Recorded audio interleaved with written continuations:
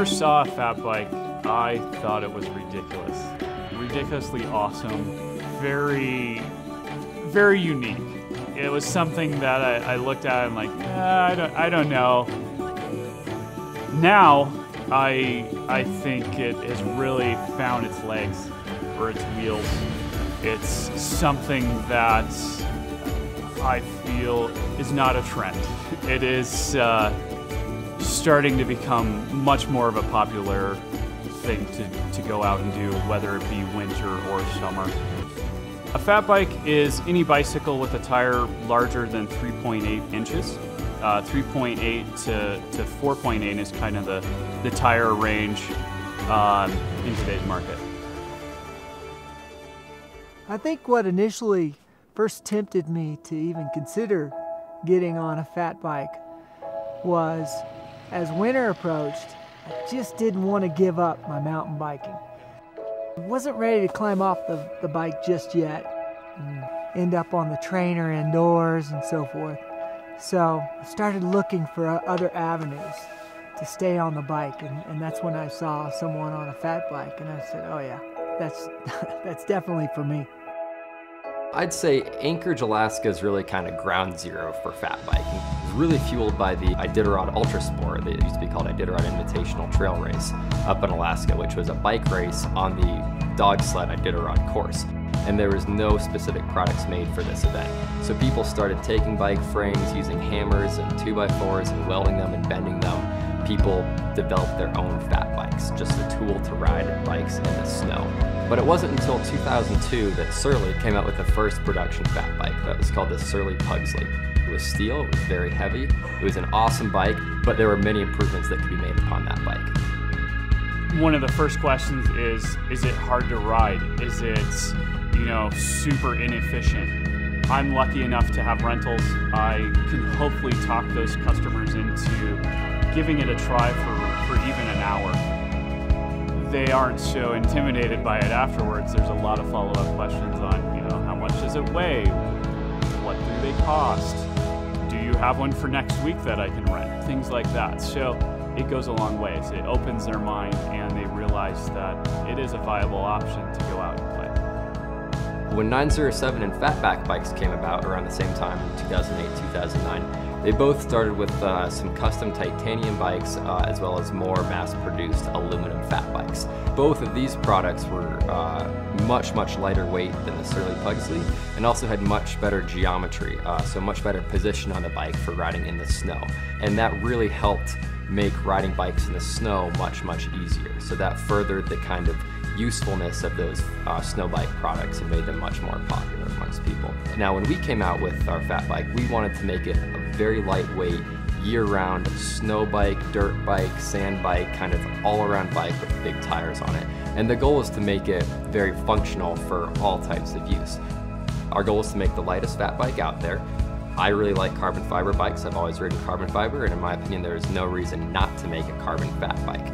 Now that there's carbon fiber fat bikes, I think that it's more of a year-round thing now. It's something that in the summer, you can go out with a very lightweight bike. Some companies even have a bike that's, right at about 22 pounds. It's gonna ride more comfortably. It's gonna be going out and actually mountain biking on single track trail.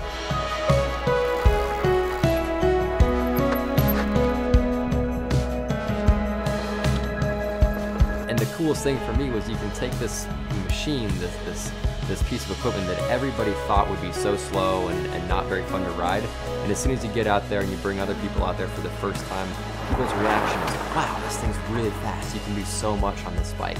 And I think from that point I kind of always had in the back of my head that it's not a snow bike. They can be used in dirt and sand. You can go really fast. We have some awesome professional racers who are riding our bikes, and they just like them because they're fun and they're quick and you have traction. You can really do whatever you like with those bikes.